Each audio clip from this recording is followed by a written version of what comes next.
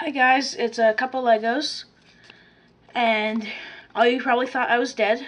By all you, I mean my 4 subscribers, but whatever. So, here's a new Lego Transformer.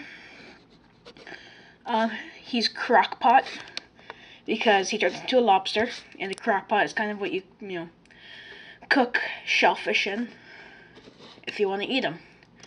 So, he has all the stuff that a lobster has. His antenna, claws, his 8 regular legs. He has 10 legs in total, including the claws, and his tail. So he's a technical organic lobster, as you can probably tell, because he really does not look all that much like a regular lobster with all the little gray accents in him. So let's just get to the transformation. To transform Crock Pot, the first thing we're gonna do is just get everything out of the way. Straighten out the tail, move the claws out of the way, and just bring the antenna down. Then, what we're gonna do is, we are going to fold this bit up just to get it out of the way, as I said earlier. And we're going to rotate this entire section around on, I don't know if you can see this, the little eyepiece right here. So it will just rotate all the way around. And something will fall off. Okay. Now you're left with this. Now, you're going to bring this bit up, and it will hinge up again on this friction, on this friction joint right here, like so.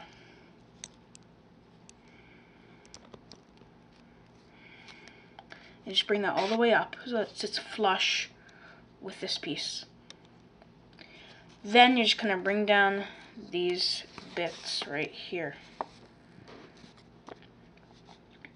Now, the leg assembly back here are on these T-joints. And what you're going to do is you're just going to rotate them all the way around from here so that these are going to face in this direction. So now, just rotate that entire assembly around. Kind of just move stuff out of the way, and then the claw falls off again. And then you're kind of left with this. Just fold in the lobster legs, like so. And now we're going to fold back the claws. So just take this and fold it back like so. Do that on the other side. And now you have this. Then you're just gonna get these claw joints out of the way.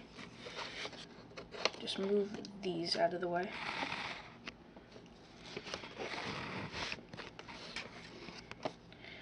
And now this part of the claw, I'm just gonna show you this. This part of the claw is on this little jumper plate, and it's going to rotate down like so.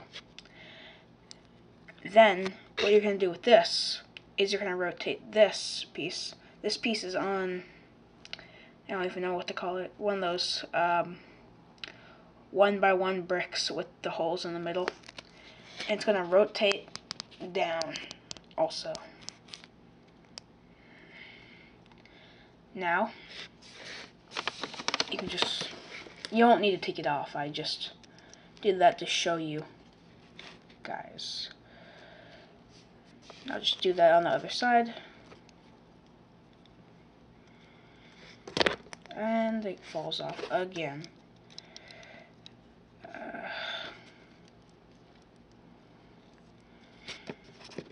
Now, everything's falling off. That's what you do then. You just take everything off now.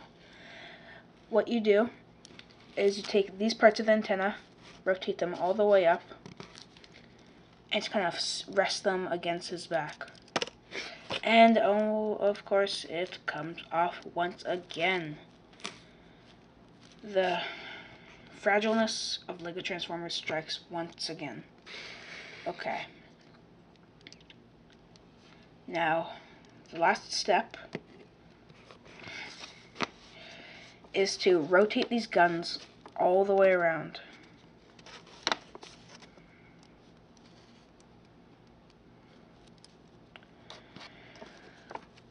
And then you are going to rotate this piece down so it sits flush with the rest of